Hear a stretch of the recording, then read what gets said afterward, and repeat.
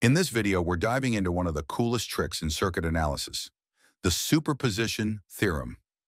Let's kick things off with a simple analogy. Imagine four kids, each holding a bag of balls. They're told to toss as many balls as they like into three different baskets. Each kid might throw a different number into each basket. It's totally up to them.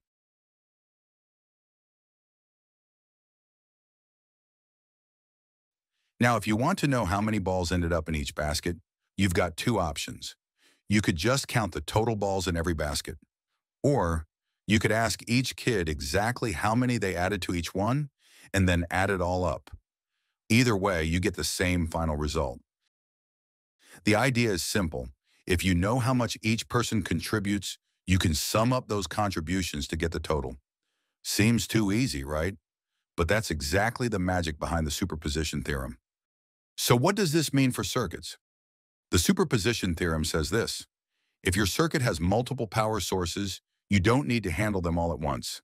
Just take one source at a time, solve the circuit with only that one active, and then add up all the results.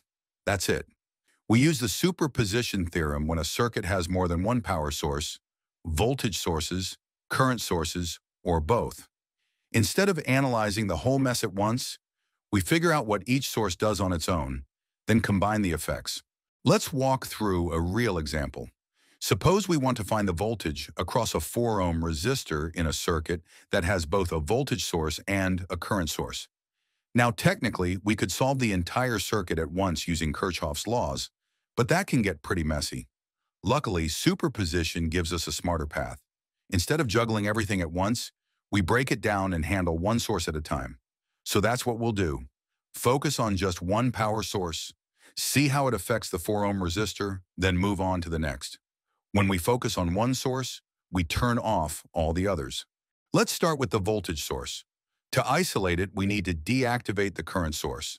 That means setting its current to 0, turning it into an open circuit. Basically, we just disconnect that branch. Now, with only the voltage source active, the circuit becomes much simpler. We could use the voltage divider rule here, but let's go step by step. The two resistors, 8 ohms and 4 ohms, are in series. That gives us a total resistance of 12 ohms. Using Ohm's law, we find the current through the loop. Now that we know the current, we can easily find the voltage across each resistor. So the voltage source alone contributes 2 volts across the 4-ohm resistor. We're not done yet. There's still one more power source to analyze, the current source. To isolate it, we deactivate the voltage source by setting its voltage to 0.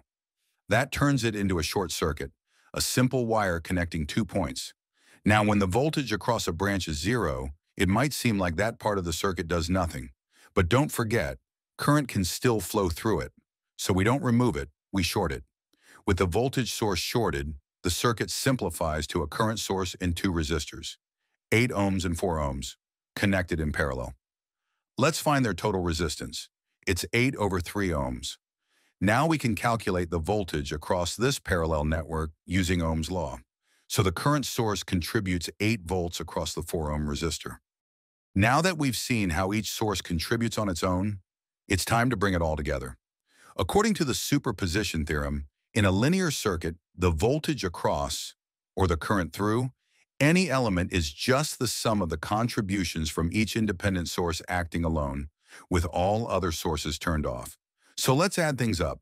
The voltage source gave us 2 volts, the current source gave us 8 volts. Total voltage across the 4-ohm resistor, 2 plus 8 equals 10 volts. And just like that, we've solved the circuit using the superposition theorem. Still curious? You can always double-check the result using Kirchhoff's laws. It'll give you the same answer. Let's quickly go over the steps for using the superposition theorem. Step 1. Identify all the independent power sources. These are voltage or current sources not controlled by anything else in the circuit. Step 2. Activate one source at a time and deactivate the others. Replace voltage sources with short circuits 0 volts. Replace current sources with open circuits 0 amps. Step 3. Calculate how the active source affects the part of the circuit you're interested in. Step 4. Add up all the individual results to get the final answer. That wraps up today's video. In future episodes, I'll show you how to apply superposition to more complex circuits, with multiple branches, more components, and a few interesting twists.